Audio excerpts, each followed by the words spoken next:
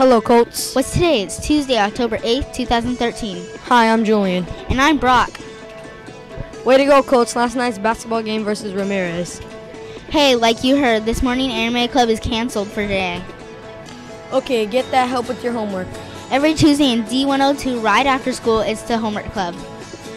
Club Live members, buy your tickets to Six Flags before October 9th. If you want to join Club Live, you still can. Just go to Ms. Zamet's room E209 to find out how. Student yearbook staff will be out at both lunches on Wednesdays and Fridays taking your yearbook orders. All you have to do is bring in your check or cash for $23 and give it to one of the student yearbook people. They'll give you a receipt and you'll give that to your parents. Then you'll be all set up. Prices will be going up, so get that price right now. Look for the student yearbook staff on the lunch stage during both lunches on Wednesdays and Fridays. Coach News will be right back with an important message. Dismissed from drama school with a note that read, "Wasting her time. She's too shy to put her best foot forward." Turned down by the Decca Recording Company, who said, "We don't like their sound and guitar music is on the way out." A failed soldier, farmer, and real estate agent. At 38 years old, he went to work for his father as a handyman. Cut from the high school basketball team, he went home, locked himself in his room, and cried.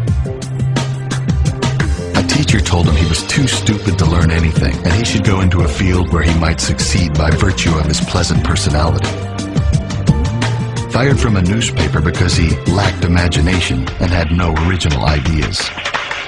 His fiancée died, he failed in business twice, he had a nervous breakdown, and he was defeated in 8 elections. If you've never failed, you've never lived.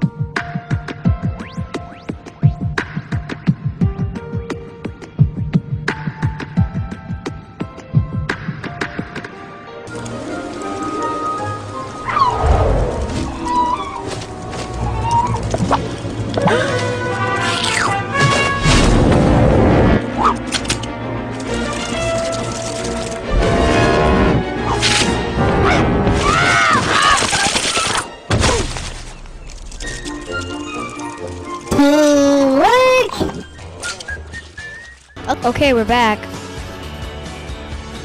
To school day. It's a day that parents and community members walk to school with you to...